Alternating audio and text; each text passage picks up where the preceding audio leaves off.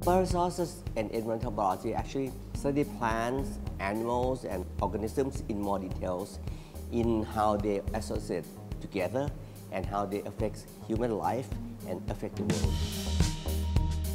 Using biology as the basic concept, we try to make use of what we take from the nature, not a synthetic one, and then we might pick it up and use it for the future as well.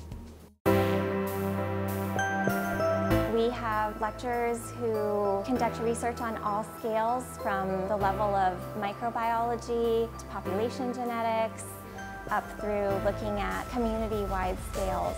Mahidol University is a great location to study about bioresources and environmental biology. It's in the heart of a tropical region. There's such high biodiversity in this area. We can take our students 5 minutes outdoors where they can experience nature firsthand. We learn everything that is biology related in general, but also practical laboratory experience, and we also have some field trips in between as well. The Lam Pak Bia Royal Initiated project is about treating wastewater using environmentally friendly way. That is basically directly related to what we were learning at that time, so our professor took us there on a field trip to see the real thing.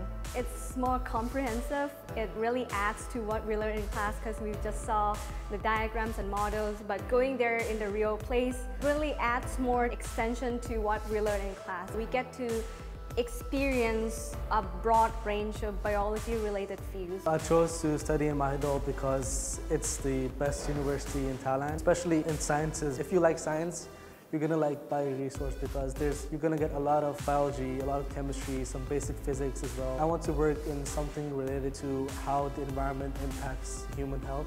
For example, if there's water pollution, that's an environmental concern. And it's also a human health concern because of the water pollution, the humans around that place are going to get impacted. So if you can find a way to fix and reduce the pollution, you're going to directly improve the health, like helping it all at once.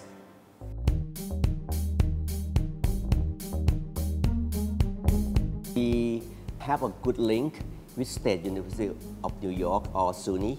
The student can study here at Mahidol for 3 years and go there for another year and get 2 degrees. So one from Mahidol and one from SUNY. So they have more choices to study there. It's like your gateway is open to the real world. Because in bioresource, basically it's every resources related to biology. When you graduate, you can do something about the food, the medicine, clothing, because many clothing come from plants as well. And you can go into animals, and you can also go into environmental field. You have choices, you have experience almost all fields of biology.